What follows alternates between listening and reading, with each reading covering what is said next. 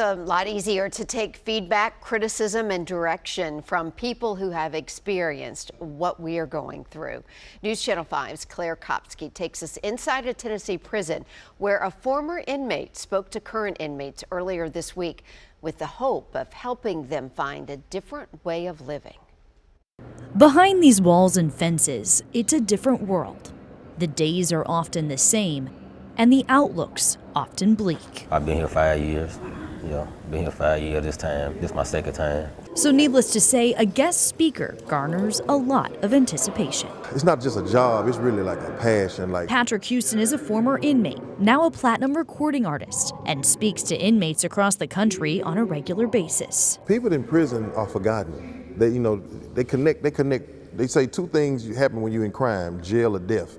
So death and jail is connected. Using his musical street cred and drawing from his experience in jail, he tries to motivate those he meets. The people in prison, they have time.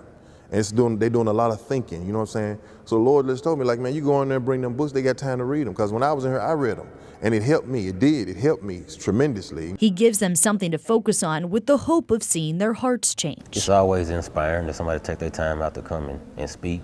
And it's definitely inspiring when you can relate to people and they have a testimony, and that makes it kind of gets everybody's attention. The Tennessee Department of Corrections says it's volunteers like Patrick stored up in his spirit that help lower recidivism across the state.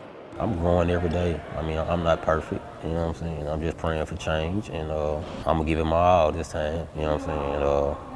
I'm not going back to the streets. I'm going out and I'm gonna try something different. In Nashville, Claire Kopsky, News Channel 5.